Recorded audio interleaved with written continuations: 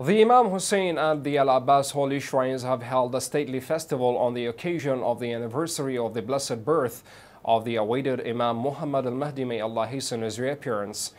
1,184 candles forming the name Mahdi were lit up according to the age of the Imam, may Allah hasten his reappearance. This festival, annually held known as Candle Festival, was attended by a huge number of the lovers of Ahlulbait, peace be upon them, expressing their true love for the Imam, congratulating one another on such blessed occasion. A speech was delivered by Sheikh Maithem al-Zaidi on behalf of the Imam Hussein and the al-Abbas holy shrines, in which he said that the awaited Imam said, "For the events taking place, they need to be referred to those of knowledge, those who carry the knowledge of the Ahlulbait, peace be upon them, for they are my proof on you, and I am God's proof on them."